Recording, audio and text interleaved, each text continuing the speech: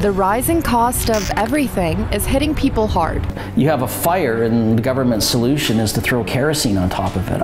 I mean, it's absolutely ridiculous. The burden of this will not fall, certainly not on my generation, maybe even on your generation, but it's going to fall on future generations. How far would you go with that? How far would you extend that? Well, just watch me. Everything in Canada just keeps getting more expensive as the price of groceries, homes, and especially gasoline continues to spiral out of control. But what exactly is causing all this inflation, and who should Canadians blame? Has the federal government spent and borrowed too much money? Has the Bank of Canada kept interest rates too low for too long? And is Canada on course for a long, painful recession similar to the 1980s before new leadership can begin to turn the country around? They are utterly incompetent, or they are deliberately undermining the mandate that they have set out for them. My name is Gunn, and this is Politics Explained.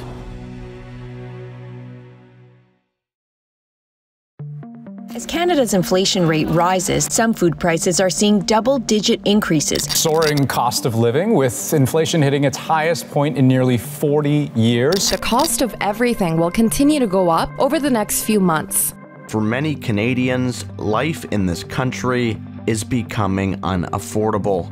Prices have skyrocketed, and the most essential goods and services we need to live our lives are increasingly out of reach. In other words, inflation, it seems, is spiraling out of control. But what exactly is inflation, and how is it measured? To answer that question, I sat down with economists, policymakers, and thought leaders to find out what exactly is causing this historic increase in prices. People hear inflation, they see the rates going up in the news, in the headlines. What does that actually mean? It means a rise in prices of a basket of goods that the average Canadian household buys. The headline inflation is the Consumer Price Index. And so there are thousands of goods that are sampled by Statistics Canada, and then basically creates an index of what the average price is. And so inflation is the percentage change in this index. In the last year, for example, almost 70% of the components of the Consumer Price Index have risen by more than 3%, significantly more than the Bank of Canada's target. And that doesn't even include the real estate inflation, which has been much higher. It's been running at around 25% annually for the last 2 years. That's not included in the CPI. But even without things like housing, the rate of inflation calculated by the CPI is staggering. In June of 2022, the annual rate of inflation in Canada hit 8.1%. This is the highest inflation rate since 1983, nearly 40 years ago. I wanted to know how Canadians are coping with these rising costs, so I met with the owner of the Lion Rampant Scottish Pub in Maple Bay, BC, to discuss the real impact inflation has had on his business and his customers. I mean, with inflation the way it is, I mean, costs just go up. Across the board, everything from our products to our utilities to all our overhead goes up because of inflation. And there's not a lot I can do as a small business owner other than pass on those costs that I incur to the customer. Do you have any examples of that you can show us, different goods that have gone up over the last couple months and years? Yeah, absolutely. I've got 8 or 10 products I can show you right now. Okay, let's go. Perfect. Yeah, so products as simple as bacon. Bacon has gone from $39 for a 5 kilogram box to $79. And ham, which is one of our it's a product you have to have, sliced ham, and that's gone up 25% just in the last 2 years.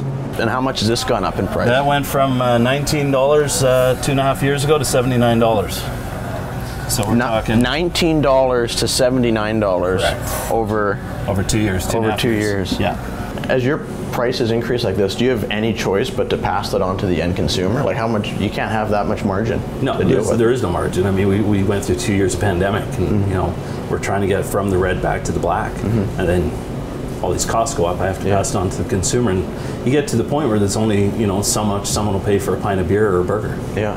And it's not just food prices. Over the last year, the price of used cars are up 34.5%. House prices are up 20%. And gasoline is up a whopping 48%, hitting Canadians hard every time they go to fill up their tanks. So how bad has it gotten for Canadians, and should we be concerned? Should Canadians be worried about the rising level of inflation? Deeply worried. People can't afford the cost of living. Inflation's almost 3 times wage growth, which means folks are experiencing a real wage cut.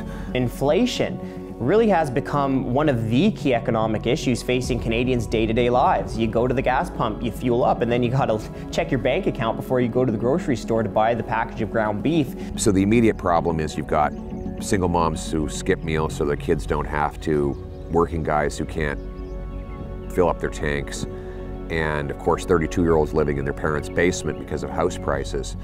And that means that life sucks for a lot of people right now, to be perfectly honest. At inflation of 5%, this costs the average Canadian person, individual, not household, the average Canadian individual $2,000 a year. But as an economist, I also have to note it creates a lot of problems for the economy in the long term. Businesses become reluctant to invest because they don't know what the future profitability and cash flows are going to be. So it creates longer-term problems for investment and productivity as well.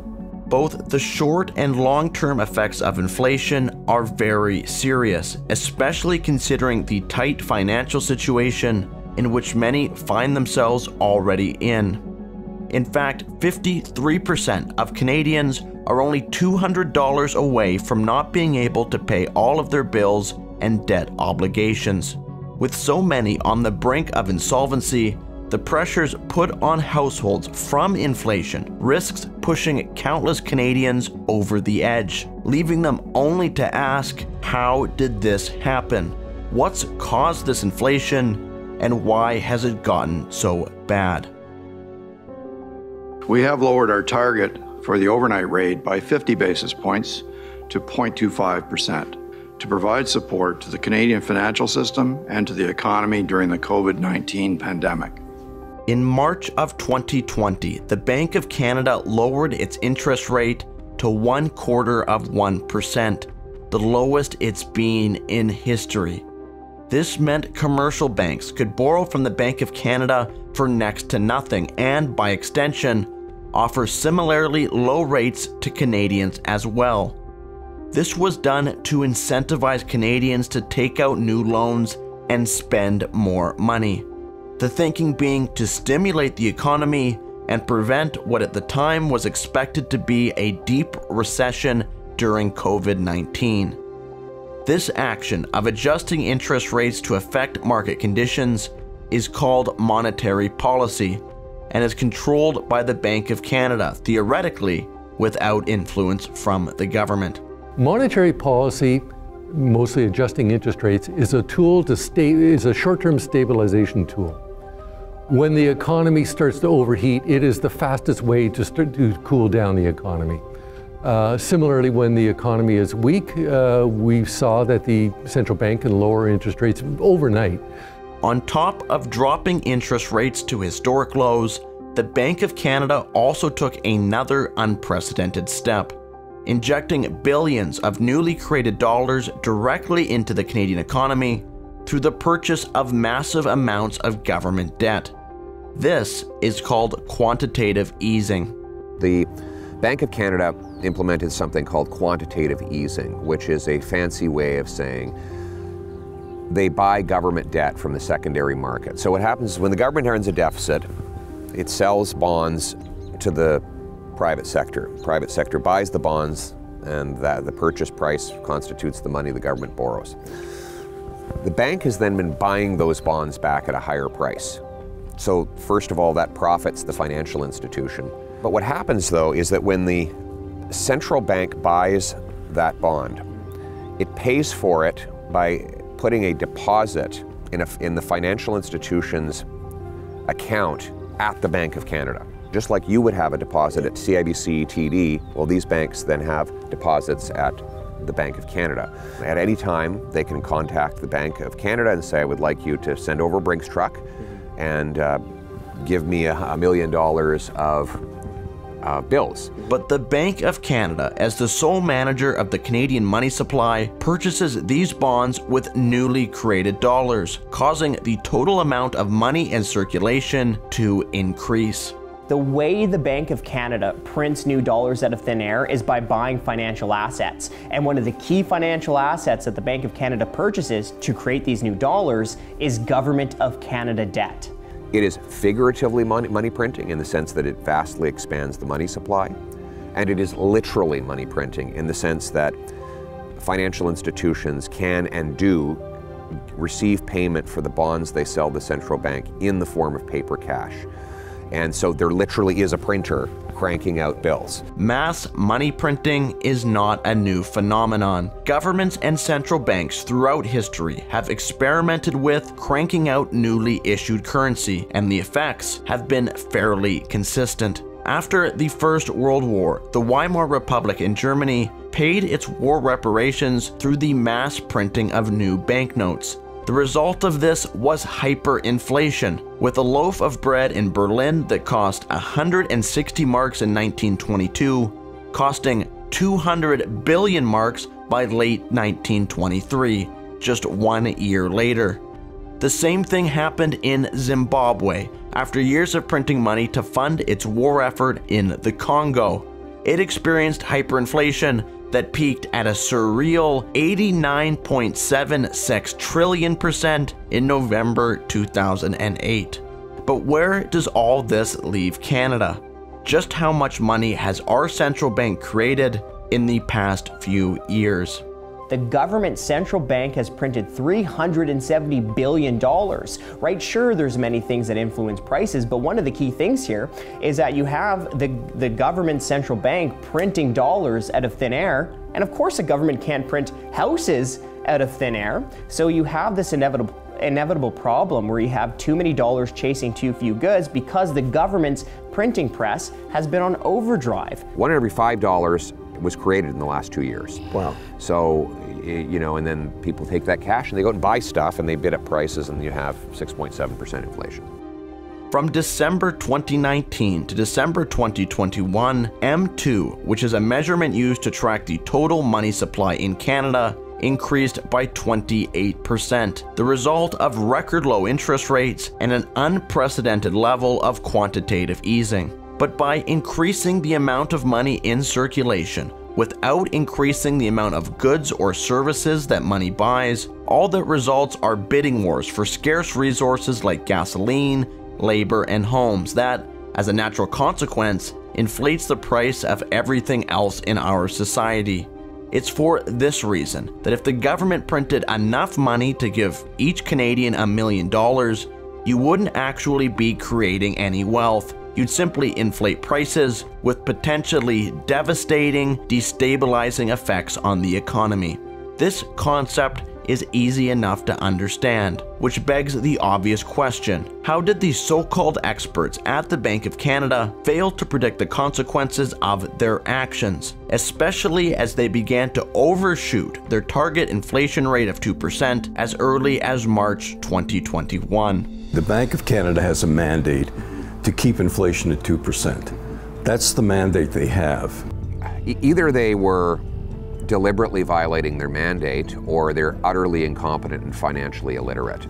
I warned back in 2020 that this was going to lead to galloping inflation, and all of them said, no, that's simplistic thinking. Money printing doesn't lead to inflation. That's all the experts told us this wasn't going to happen. In fact, the experts said we would have deflation, something that hasn't not even come close to materializing. This is a failure of massive proportions of central banks. Why the Bank of Canada wasn't more alert to the inflationary possibilities of this increase in the money supply is a very good question. Should the Bank of Canada, in your opinion, have increased interest rates sooner or quicker? Yes. Yes. I mean, in retrospect, it's easy to say monetary policy over the last 2 years has been horrendously mismanaged. Do you think the government and the Bank of Canada, who's stated mandate is to keep inflation at 2% or less, has kind of dropped the ball? Absolutely. I mean, I think the Bank of Canada has failed us. We should never have inflation at 7%, 8%. It's ridiculous. But Canada's high inflation rate isn't the result of monetary policy alone. Canada's fiscal policy, or how much the government chooses to pump into the economy by running deficits, has further exacerbated the problem as well. Inflation is fueled by two things. One, money supply growth, and the other, large deficits. We had both in play during the pandemic. And I mean, we're talking about a massive deficit, $145 billion deficit in the fiscal year 2021-22. So these are some really eye-popping numbers.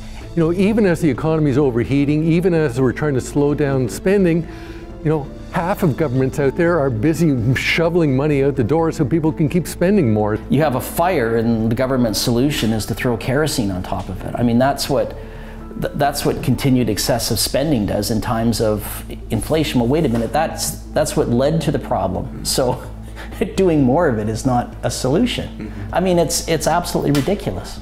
And instead of financing these deficits by borrowing money on the open market, as is traditionally the case, the government has been financing them using the aforementioned printed money, meaning the Bank of Canada has simply been creating new dollars through bond purchases for the government to spend.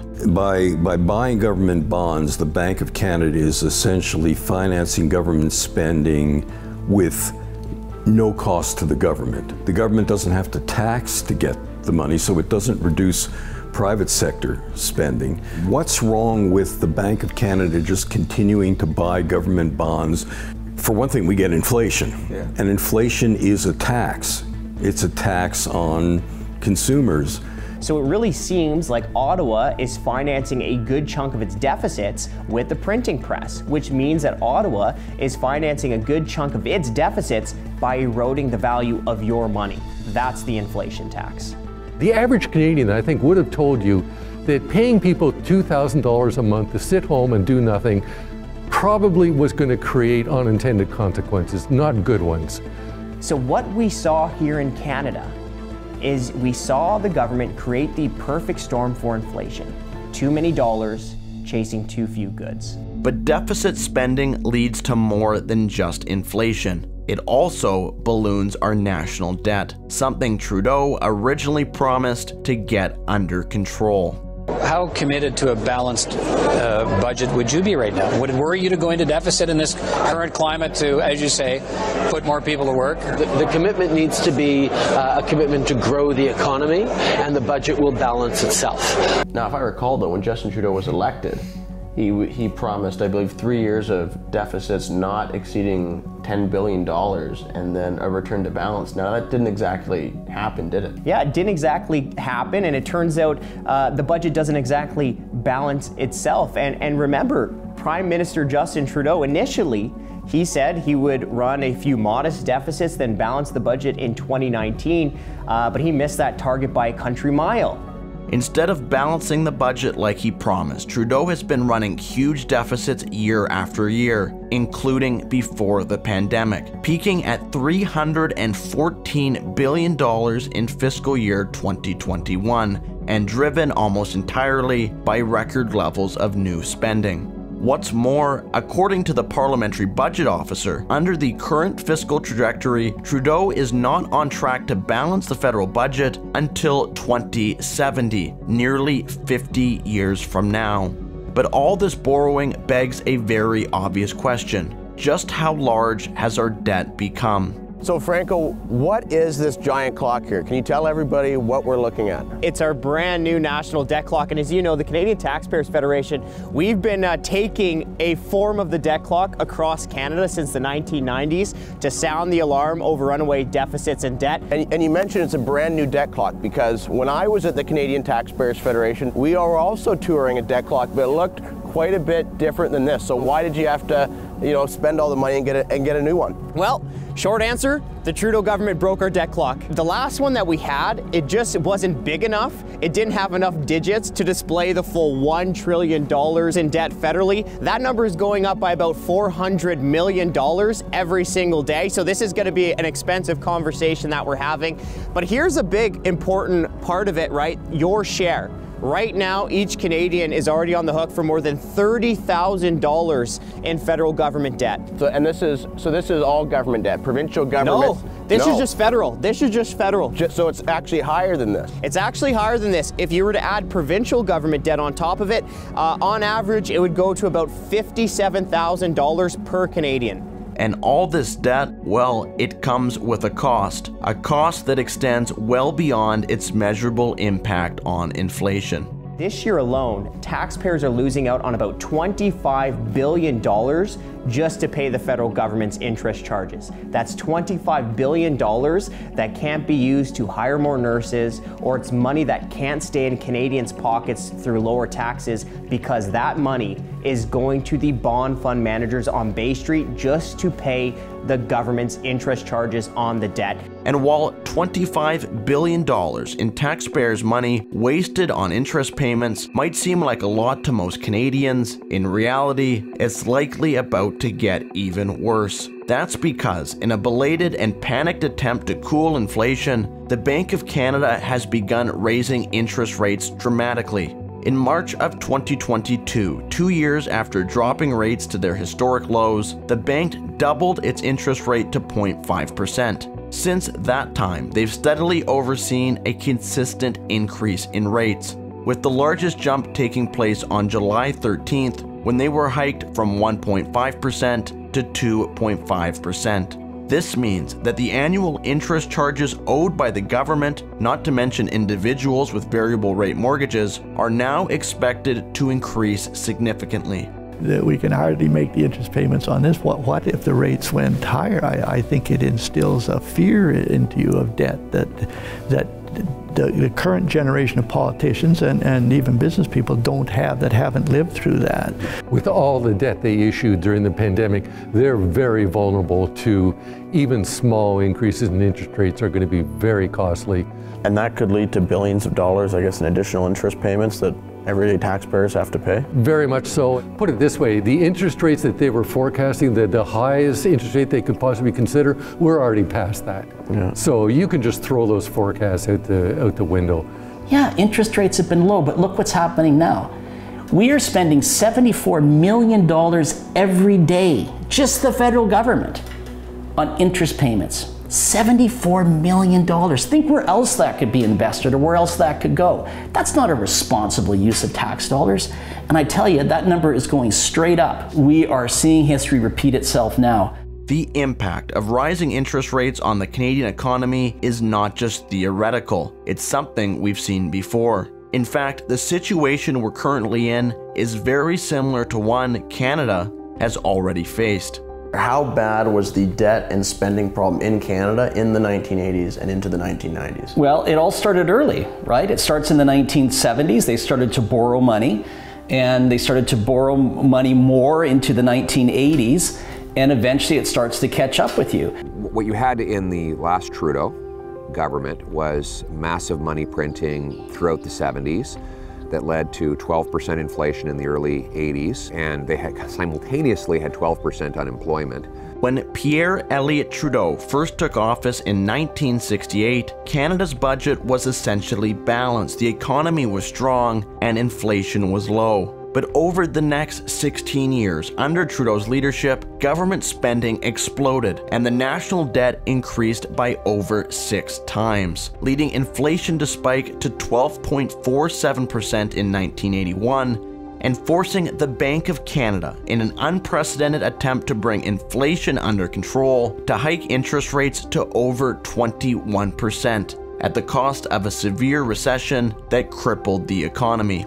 Unfortunately, the consequences of this economic mismanagement would linger on for years to come, and by 1993, 25 cents of every dollar spent by the federal government went toward paying interest on the debt.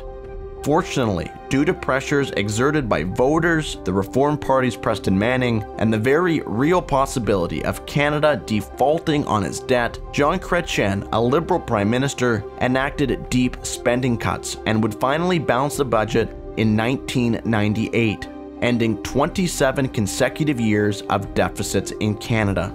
The Liberals didn't just flatly disagree with the objective of balancing the budget, that eventually that had to be done. Whereas today, I don't see any acknowledgement from the federal government that there's overspending, there's printing money. I don't see any objection to that at all. As someone who was so actively involved in that time, it has been heartbreaking to see the absolute train wreck of fiscal policy that's been undertaken, in particular by this government over the last number of years. It is reckless, it's irresponsible, and they could learn a lesson from Paul Martin and some of the former Liberals that came before them.